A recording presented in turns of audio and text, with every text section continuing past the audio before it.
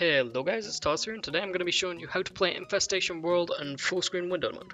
To do this, you want to go to your options and make sure full screen is enabled. Once this is done, you can now go out of your game. You want to locate Infestation World, right click it, go to Properties, and then click on Open File Location. Once this is done, you want to find the Infestation application. You want to right click it and go to Properties. Then you want to hit on this Compatibility tab right here. And then you want to copy the settings I have below. You want to run the program in compatibility mode for Windows 8. Disable display scaling on high DPI settings, and you want to run the program as administrator. Once this is done, you can then relaunch the game, and you should be able to tap in and out as fast as possible.